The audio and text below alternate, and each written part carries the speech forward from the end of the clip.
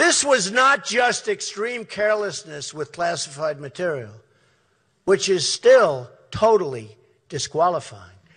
This is calculated, deliberate, premeditated misconduct, followed by a cover-up that included false statements and lies to Congress, the media, and the American people.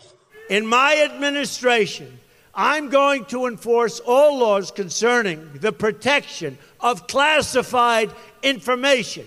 We also need the best protection of classified information. That is the worst situation. Hillary's private email scandal, which put our classified information in the reach of our enemies, disqualifies her from the presidency.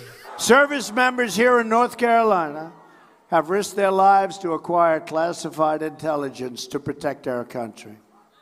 Hillary thought nothing of putting classified information on her illegal server, which our enemies now have hacked. Forget about what was on the emails. It's irrelevant.